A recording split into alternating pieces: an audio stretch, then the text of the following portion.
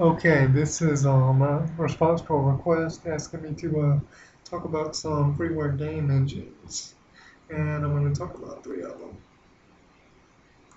Okay, the first one I'm going to talk about is Irrlicht 3D, or just Irrlicht.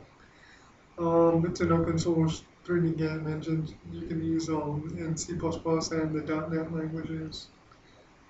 I've done some work with it before.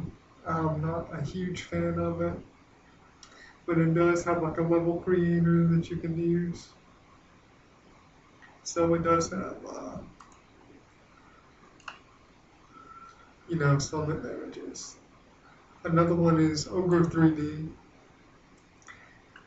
and I've heard some really good things about this game engine. And if I do any game programming projects again in the future, this is the one I'm going to work with. So you can take that forward as well.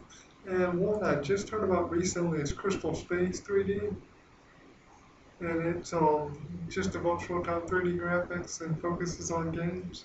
I haven't really heard about it, but I'm gonna do some research into the future. Maybe if it's good, I might use it for something. And all links for all three of these game engines will be posted in the description over to the right. So hope you enjoyed this tutorial. And thanks for watching. Subscribe to my channel if you want.